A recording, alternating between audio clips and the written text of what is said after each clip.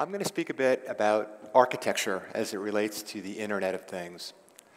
As a designer, I love architecture. You know, it's the embodiment of creativity and engineering.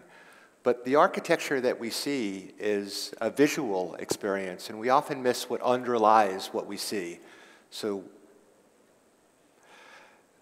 there's a blueprint within any structure that we see that defines the final structure, the experience that we have. And as we look at the Internet of Things, it's not just about one element, but it's the combination of these elements that becomes important. As we look at famous, great, brilliant architectures, they are the combination of components in a given system that work together in a way. So they really become more than individual components. They are more than the sum of the parts of these components. Brilliant architectures, like the Guggenheim here, my favorite. I like Bilbao and Venice, but the one in New York, really are the essence of form and function. What you see is what you get. It's a WYSIWYG type interface. The form and function here, you know, you could come to the top of the Guggenheim and support a use case of riding down on a skateboard as you're viewing the artwork on the way down. This design as well, Frank Lloyd Wright, expresses the best of architecture to me because there are elements within that combine to create a complete experience. When we think of digital architecture, as opposed to the static architectures that I spoke to, digital is alive, it's moving, it's dynamic.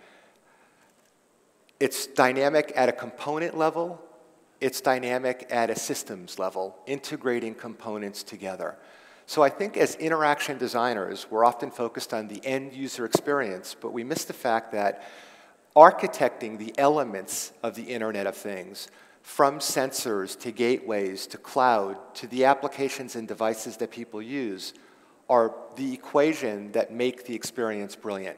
And we can't just look at isolated elements. Often interaction designers focus on what is the experience at the application, where semiconductor designers focus on what is the optimized architecture for the components on a board or in a chip or SoC. What I'm going to suggest is we need to look at these together. We've been working on some projects applying design thinking to how we at Rambus architect semiconductor technologies in terms of the ability to capture data, to secure data, and to move data. And when we look at the use cases associated with IoT, some use cases are very simple. We have sensors that have some radio capability that automatically transmit the sensed data up to the cloud, where in other cases there are going to be multiple sensors that are aggregating to a super sensor, a sensor fusion, or to gateways, packaging that data in an encrypted way to forward it to the cloud and then bring it back for an end user experience. The work that we've done in this area really looked at three pillars. One being capture, the sensors, one being secure, how we package that data, and the other being the movement of that data back and forth. And I suggest this paradigm is an interesting way to look at the total experience of the architecture of the Internet of Things. Not just, again, the end user digital experience, but thinking from a design thinking perspective of what is the optimal way to integrate sensors, to pass that data through, to be able to deliver it to end users.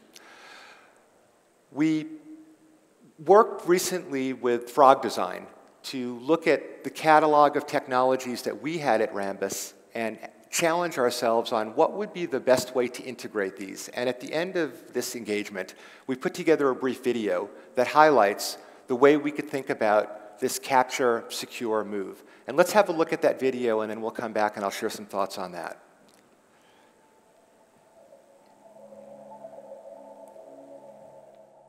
Architecture is constantly evolving, changing style, form, application. But through all of its evolutions from physical to digital, architecture matters. The physical and digital worlds blur as sensors translate activity into data.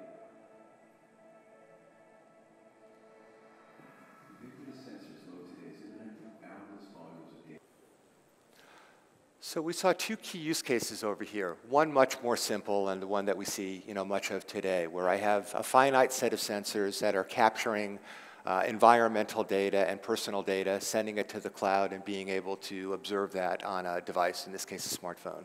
The second one was much more complex, as there were more sensors integrated into the environment within her apartment, and through this teleconference, video conference with her doctor, that data needed to be securely transmitted up. So you saw this notion of a gateway that was packaging that data and then transmitting it up.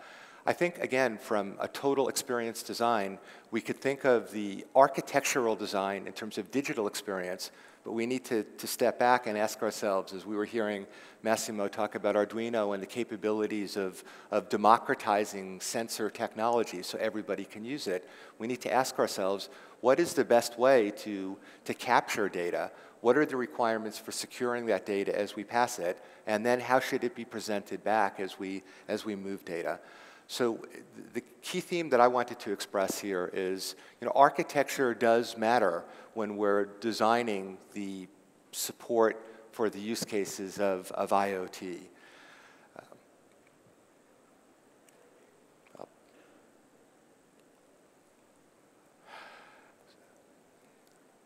So with that, I'll carry on.